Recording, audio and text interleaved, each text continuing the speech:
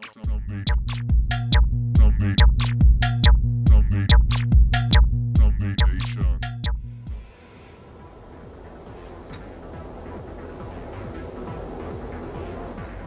When the infection starts, you will need to get a bandana and neon-colored duct tape. This will identify you as a player of the game.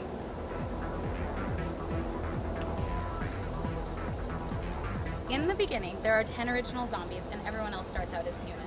Humans wear their bandanas around their arm, and zombies wear theirs around their head or neck.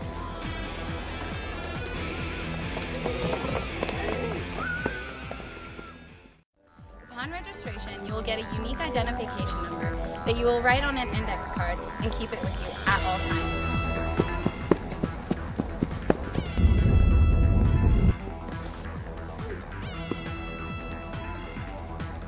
When a zombie tags you, give them your identification code.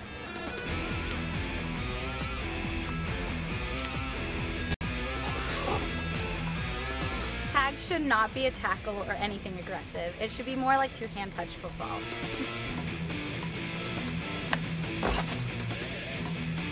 This is what a proper tag should look like. Humans, you're probably wondering how you're going to defend yourself against zombies.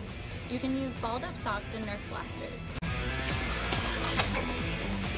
When a zombie has been hit by a sock ball or a Nerf dart, they are stunned for 15 minutes and cannot interact with the game.